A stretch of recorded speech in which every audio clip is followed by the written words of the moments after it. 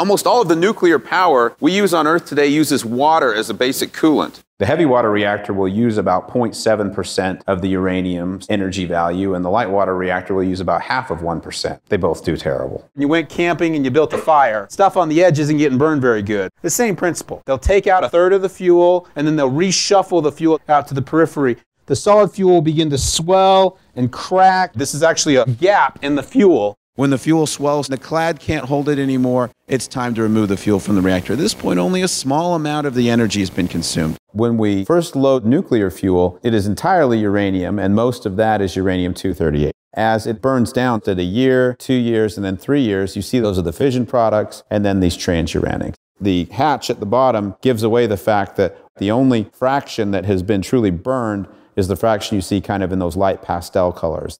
In light water reactors, if you allow fuel to be uncovered and heat up, the zirconium cladding will react with steam to form hydrogen. So they have a series of emergency systems designed to always keep the core covered with water. We saw the failure of this at Fukushima Daiichi. You know, they had multiple backup diesel generators, and each one probably had a very high probability of turning on. The tsunami came and knocked them all out. Anna, tell me what the latest is in relation to the third nuclear explosion. How worried are people? The news said, oh, we had a nuclear explosion. I'm like, no, we didn't. It wasn't a nuclear explosion. It was a hydrogen gas explosion. The oxygen has a covalent bond with two hydrogens, gamma or a neutron. Knock the hydrogens clean off. Let me diss on water a few more times. At normal pressures, water will boil at 100 degrees Celsius. This isn't nearly hot enough to generate electricity effectively. So water-cooled reactors have to run at over 70 atmospheres of pressure. You have to build a water-cooled reactor as a pressure vessel. Number one accident people worry about with this kind of reactor,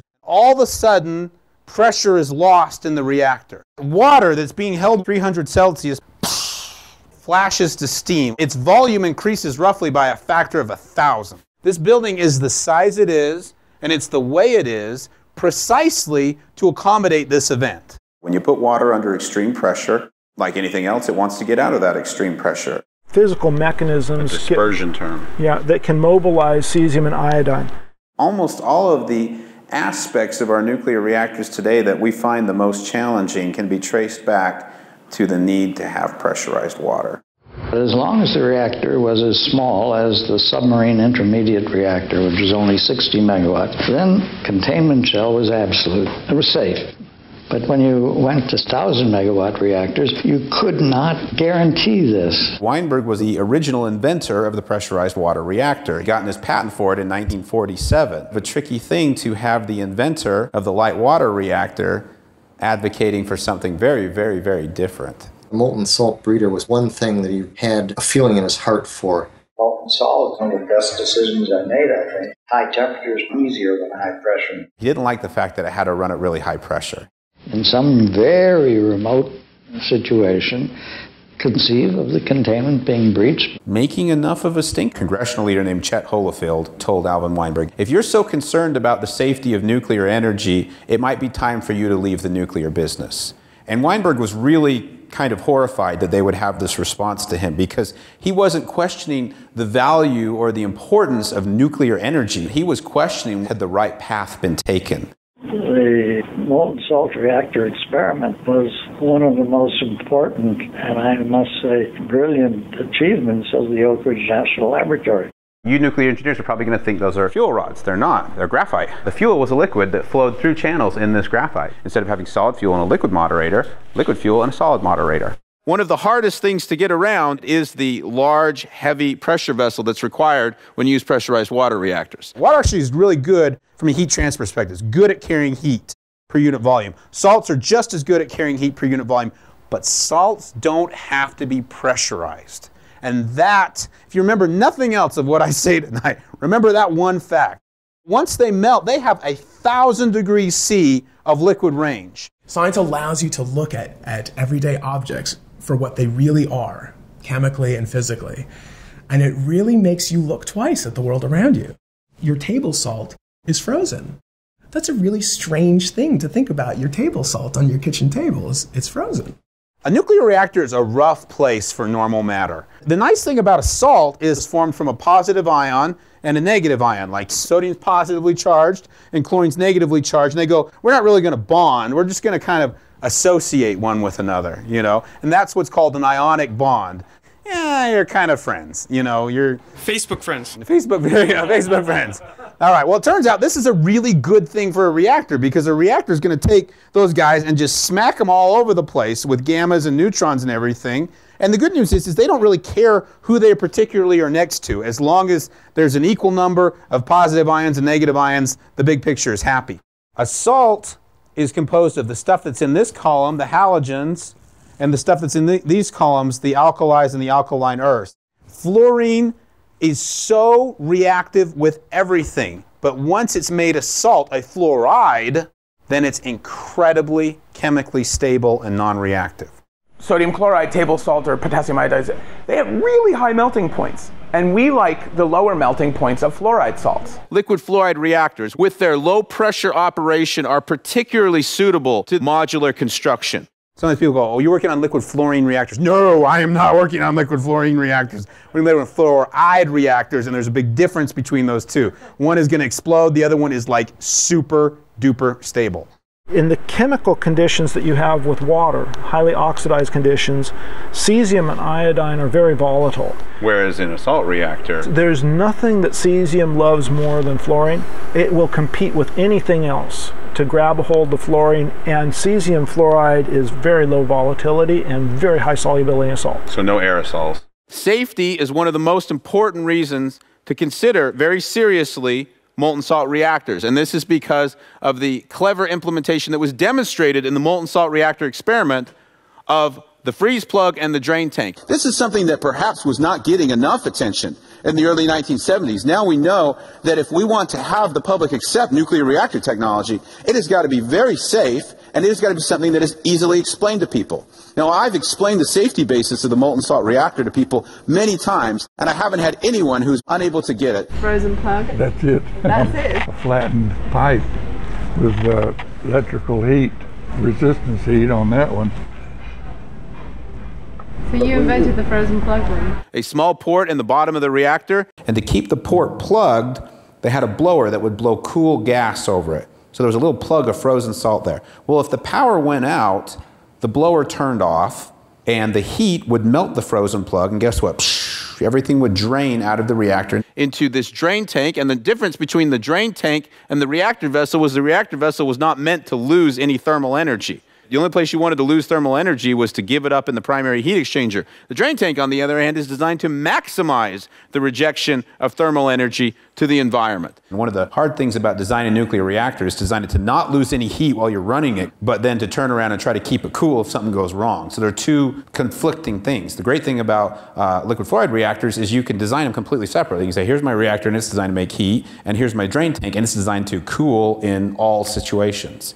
If something happens where that fuel drains away from that graphite, criticality is no longer possible. The reactor's subcritical, fission stops, and there's no way to restart it without reloading the fuel back into the core. This is such a remarkable feature, and it really is unique to having this liquid fuel form and to having something that can operate at standard pressure. You can't do this in solid fuel. If you do this in solid fuel, it's called a meltdown. Making solid nuclear fuel is a complicated and expensive process. People recycle cans, they recycle papers. Why not candles? I say we put a bin out, let people bring back their old drippings at their convenience. It's like those bags that say, I used to be a plastic bottle. We could have a bin that said, I used to be another candle. By weight, a paraffin candlestick and gasoline contain about the same amount of energy. Why don't cars run on paraffin wax? Because the inside of your car might need to look like this or like this. What process do we run chemically based on solids? We don't. Everything we do, we use as liquids or gases because we can mix them completely. You can take a liquid, you can fully mix it. You can take a gas, you can fully mix it. You can't take a solid and fully mix it unless you turn it into a liquid or a gas. I shall never forget my wonderment as I stood next to the unshielded steel cans. Only a few days earlier had been mixed with millions of curies of radioactivity. We were particularly proud of this because that tiny chemical plant was large enough to decontaminate the core of a 1 gigawatt molten salt breeder. Thorium does not have a volatile hexafluoride. You can fluorinate it and fluorinate it and fluorinate all you want, and it will not change chemical state. It will stay thorium tetrafluoride. Uranium, on the other hand, does have a volatile hexafluoride. And this is why many of us feel that the uranium-thorium fuel cycle is a perfect fit with a molten salt reactor. This same trick doesn't work, by the way, in uranium-plutonium fuels. They both have volatile hexafluorides, and so you can't undergo a separation using the simple technique of fluoride volatility. Can you tell me what the thinking is on thorium? The first commercial reactor operated in this country at Shippingport was based on thorium fuel. My constituents were always asking me about this. Does thorium have a place in our nuclear future? I see no compelling reason to move towards a thorium cycle. There was a recent report done by the Nuclear Energy Agency of the OECD on thorium systems. Can you make them work? Yes, you can make them work. Is there an advantage to doing it? I haven't seen it.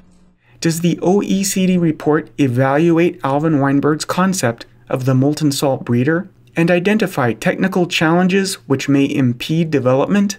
Of those 11 pages in a 133-page report, one sentence does so. This 1 gigawatt design was a thermal reactor with graphite-moderated core that required heavy chemical fuel salt treatment with a removal time of approximately 30 days for soluble fission products. A drawback that could potentially be eliminated by using a fast spectrum instead. In a fast spectrum reactor, uranium and thorium perform the same. In a solid fuel reactor, uranium is a superior choice. It is only in Alvin Weinberg's thermal spectrum molten salt breeder reactor that thorium's advantages become clear. Let's reword it for clarity. This 1 gigawatt design was a thermal reactor with graphite moderated core that avoided the drawbacks of fast spectrum by removing soluble fission products through the use of chemical fuel salt treatment. The successful breeder will be the one that can deal with the spent fuel most rationally, either by achieving extremely long burnup or by greatly simplifying the entire recycle step.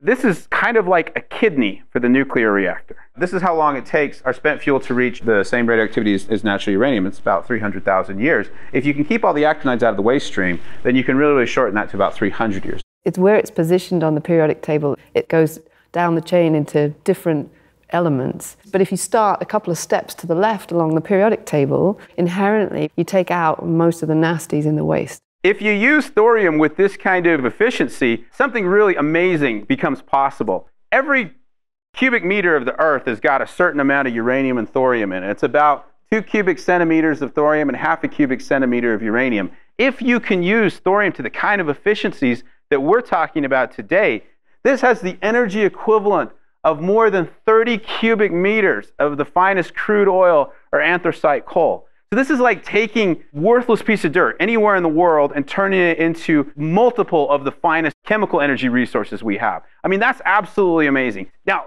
good news is we don't have to mine average continental crust for thorium. You can see that uranium-235 is like on par with silver and platinum. Can you imagine burning platinum for energy? And that's what we're doing with our nuclear energy sources today. We're burning this extremely rare stuff, and not thorium. As a natural resource, the appeal of thorium over uranium is that thorium has zero environmental cost to acquire. We can power our civilization on thorium without opening a single thorium mine. It is already a plentiful byproduct of existing mining operations. Leached by water, U compounds were widely dispersed, scattered far and wide. U compounds today are found as complex, dilute deposits containing tetra, penta, and hexavalent uranium.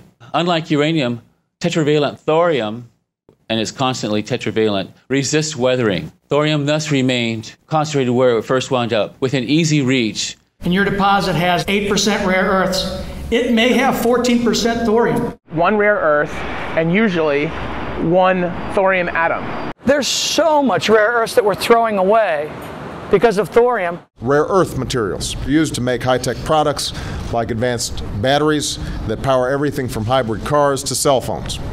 We want our companies building those products right here in America. But to do that, American manufacturers need to have access to rare earth materials, which China supplies.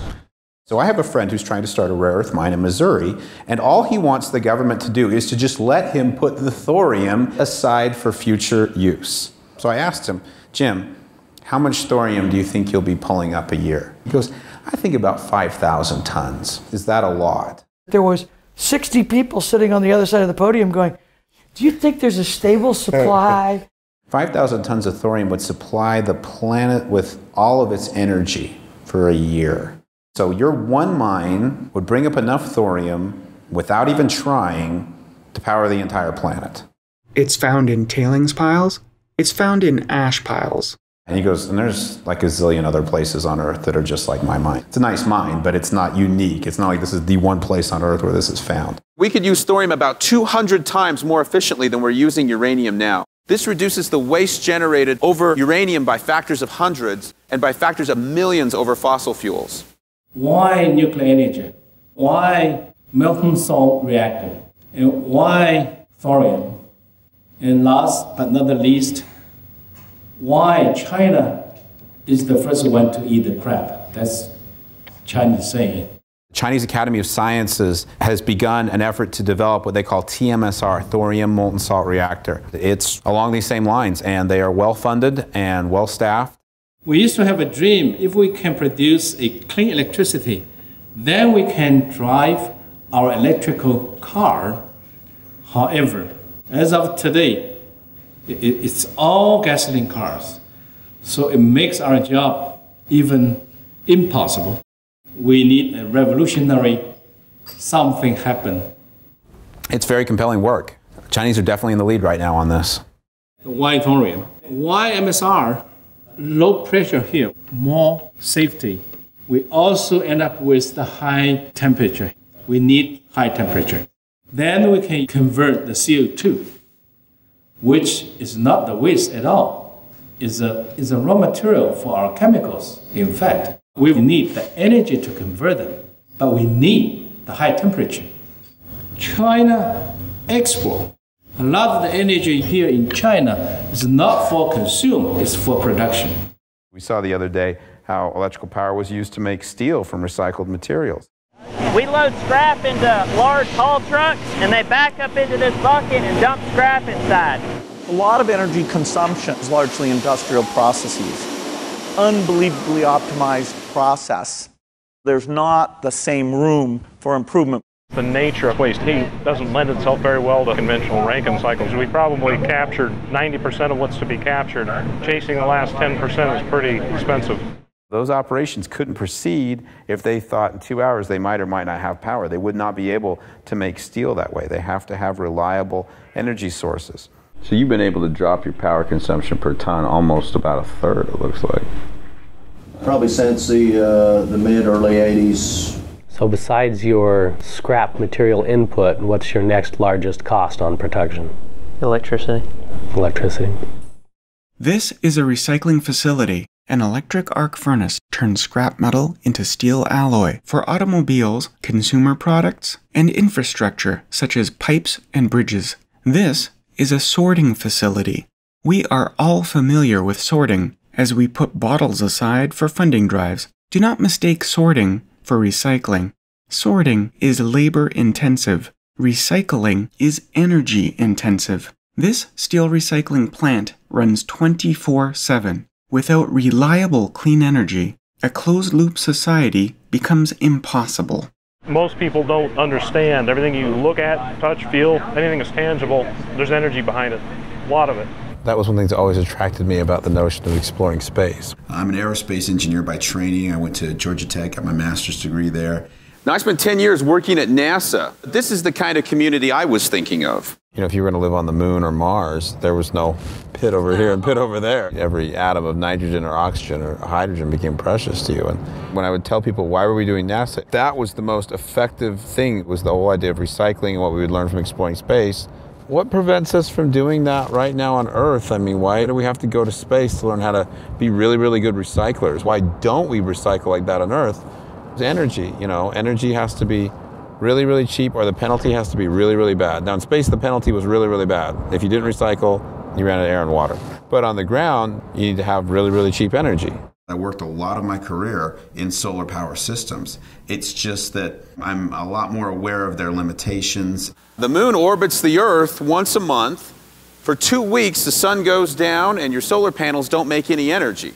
It's easy to forget about that in our world here on Earth because we're so abstracted from our energy sources. Food is at the grocery store, and that we flush the toilet and the waste goes somewhere where somebody takes care of them. And we don't really think about the flow of energy that makes all of this possible. With the energy generated, we can actually recycle all of the air, water, and waste products within the lunar community. In fact, doing so would be an absolute requirement for success. We could grow the crops needed to feed the members of the community even during the 2-week lunar night using light and power from the reactor. It kind of was this microcosm that made it easier for me to understand the bigger picture that we do have going on here on Earth and how we can make that bigger picture better, how we can enhance our quality of life on Earth.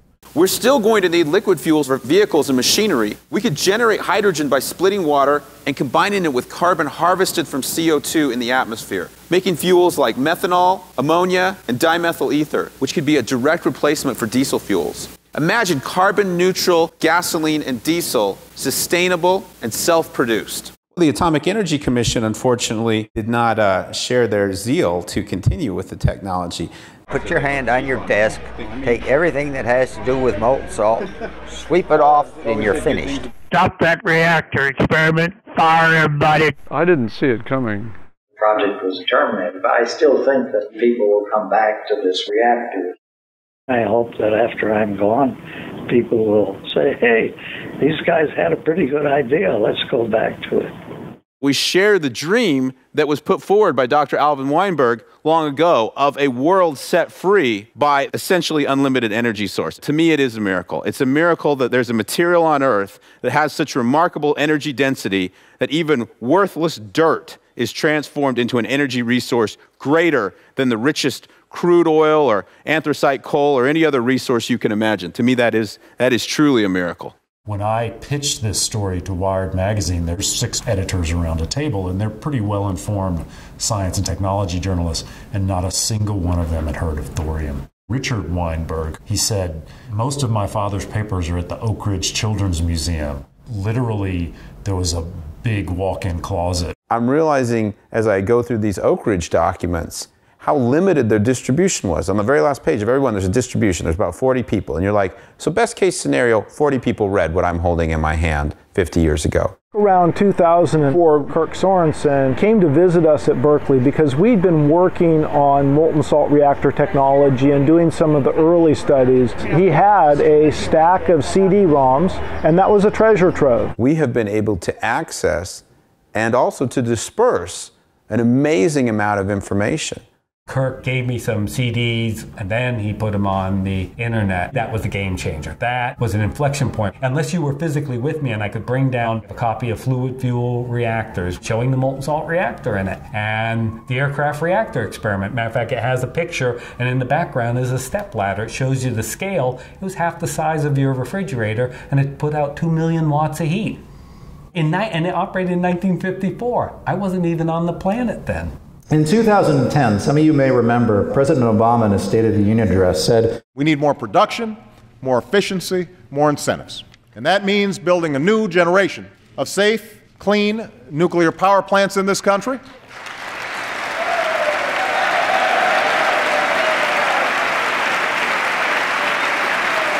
And both sides of the aisle, Republicans, Democrats, stood up like he just talked about motherhood and apple pie or saluted the military. We're all at Oak Ridge. The morning that we showed up, one of the Oak Ridge guys came in with an announcement from the Chinese Academy of Science.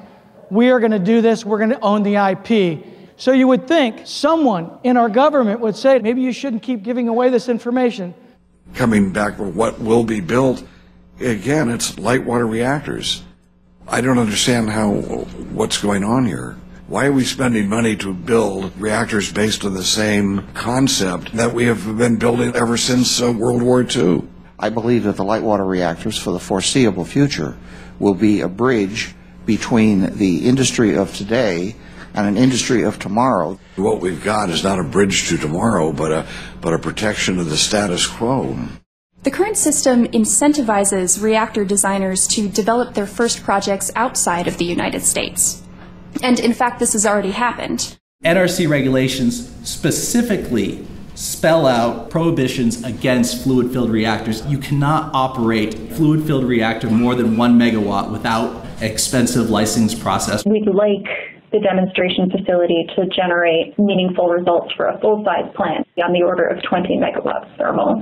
Any smaller than that, and it becomes a different machine. Yeah, but just the thermal hydraulics even would be so different that it wouldn't really be a valid comparison. Canada has a fundamentally different regulatory environment for nuclear power, which is, I would say, very progressive. We do feel that we have a competitive advantage by pursuing this technology in Canada specifically. We don't do big science anymore here in the United States. We don't. China is. India is. The Czech Republic is. Jan Ulich, he's got a great budget, and he bought an obscene amount of Flibe for pennies on the dollar from Oak Ridge National Laboratories because he's doing big science over there. And we basically gave it away. Currently, there is no way for us to build a prototype facility or move beyond the laboratory scale work that we're currently doing. We want more than anything to do this in the US, but we've been forced to keep an open mind with respect to the other pathways we could take.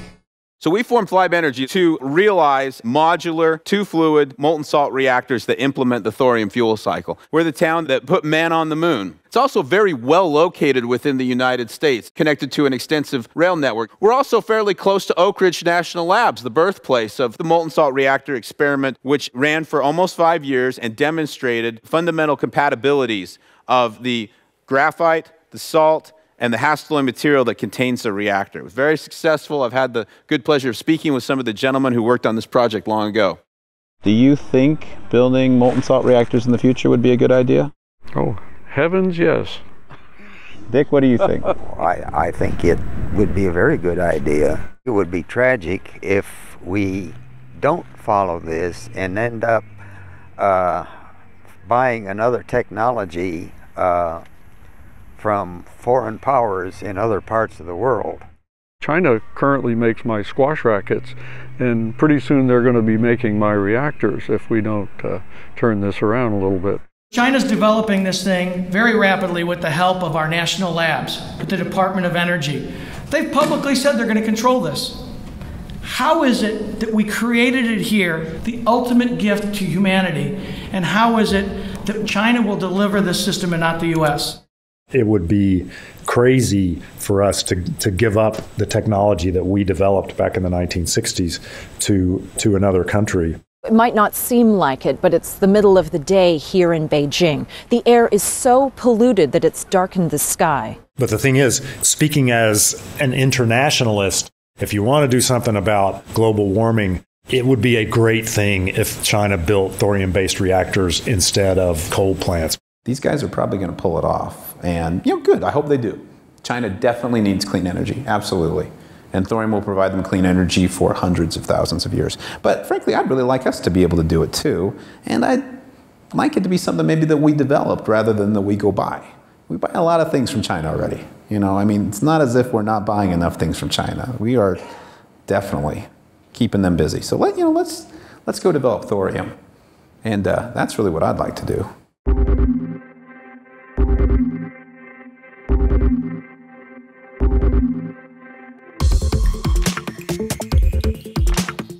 The last operational molten salt reactor shut down in the United States in 1969.